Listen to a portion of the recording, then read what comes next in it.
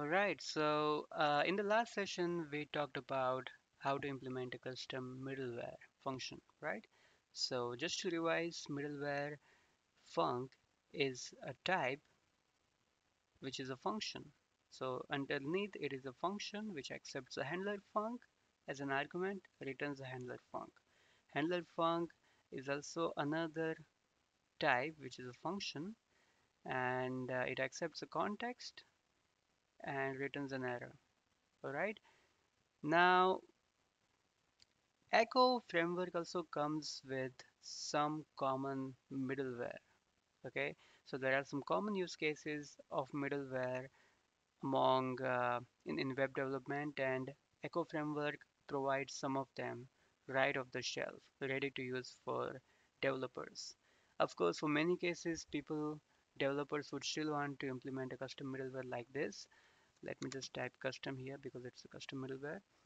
But there are some cases where you would want to just use the middleware provided by the framework itself, and we are going to see some examples of that today. But before we get to that, let's expand this custom middleware a little bit. So in the last session, I talked about this method called pre. Okay, so pre is the method, uh, as it says that it adds a middleware to the chain which is run before the router. So if you want to do something that gets executed before any of these routes have a chance to run, then you would want to do that using the pre function. Okay, and we'll see one example of that, but right now, just for the sake of a custom example, I'm going to show you something. So let me do something. I'm going to change the URI of the request being sent to us to something else. Okay, so let me show an example. So I have a context object here, right, as part of this function.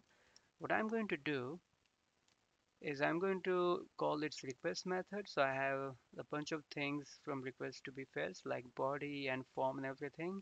Among that, I'm interested in URL. The URL is of type URL, so it's coming from the Golang URL package. Okay, and I'm going to access the path of it. I'm going to set it to, let's say, Krunal. Okay, so what it's supposed to be doing is no matter what endpoint I request, it's going to change the request before any of these writers have a chance to run. It's going to change the URI to slash Krunal, and when the the router gets to check if it has an endpoint slash Krunal, and it won't be able to find anything, and it will return an error. Alright, so let's see that in practice. But just so that you can see some logs, I'm going to print some of them here. Okay, so I'm printing request here, alright? And I'm going to call this get products method, and in fact, I'm going to call the other methods too. But let me just put something here in get products as well. Okay, the same thing. Okay, and just for this is coming from get product. Okay, let me save this. Let me save this. And when I go back to Insomnia, where while accessing products, I was getting a list of products. When I access it now, I still get it. I think, just a minute, let me check. I think I might be missing something here. So I'm calling, I think, I don't know what is. Okay, so this is coming from get product, and I am calling server message middleware. So it is all fine. Did I save it? Let me just run this again.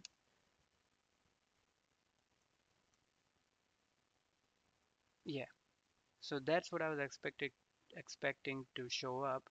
I don't know why it was not showing up. So if you can see that this particular log is coming from inside middleware. So right after inside middleware, I'm able to see this log, and this is from this function itself. So you can see that the URL has been changed. Okay, and that is why this method doesn't even get printed. That is because it doesn't even get to that point. So right after the middleware has run, which runs before the route gets activated, the route then goes and finds out if there's any endpoint by slash kernel, and it doesn't find anything, and it just returns an exception. Okay, but if I were to comment this out, so I don't have a middleware function getting invoked before the router, and when I access this page now, I can see the list of products now. And you can see that this log is coming from get products. And that was my clue previously where I was able to find out that I probably need to restart the server. Okay.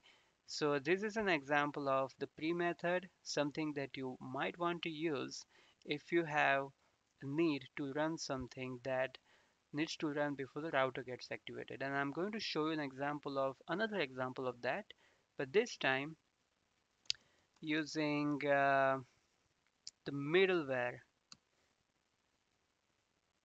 package inside Echo itself. So Echo has two kind of middlewares. Okay, so when you do middleware dot, it's gonna the IntelliSenses will show you some of them. I'm going with the v4 here because I'm using Echo v4. Okay, so it's got two of them. So I'm just going to press enter. Okay, and I'm going to think, what is it? Remove trailing. I don't know. I think I'll find out. Yeah, remove trailing slash. So remove trailing slash is a function, okay? But it returns a middleware function, and that is why I have to call it as a function, as opposed to what I was doing before with server message. Server message itself is a middleware function. Okay, so I did not have to call it. I just had to put the name here. But a remove trailing slash is actually not a middleware function, but it returns a middleware function, and that is why I have to call it. And I'm going to save it now, and let me tell you what it does. Okay, so I'm going to save this now, and let me show you something here. So now when I get a list of products, I get the list. When I add an additional slash here, I still get the products, and that's because I have added this remove trailing slash in my code right now. Okay, uh, but if I remove this, okay, if I run this now, I don't get it. I don't get the list of products, and that's because the additional slash is not acceptable to the framework. It's expecting exactly slash products and nothing more. Of course, you can give something like this, and it will give you the TV, which is the second ID, second product, but it won't work on this. And that is why sometimes you can't expect the client to be always correct, and you can sort of understand what they want to access, but because of that you would want to consider removing additional slash from the argument, and that's what this middleware was doing here. Let me save it back. Okay, and what happened this time? Use middleware. Okay, so I think it's defaulting to a different middleware, and let me just add a v4 here. Yeah, it does that sometimes. And now it's running fine. When I come back here, I get a list of products again. All right, so that's one example of the middleware functions that are available as part of the Echo function. So this middleware is a package in the Echo framework itself. Okay, and it's got a bunch of middleware functions. So I'm gonna just show some of them to you in the drop down list that just shows up as part of auto completion. So let me again show you. So when I do middleware, you can see that there's a bunch of them. So you can add a trailing slash as well. Sometimes if it is missing, there's one for basic authentication. There's one for body dump, body limit. Let me do an example of body limit here.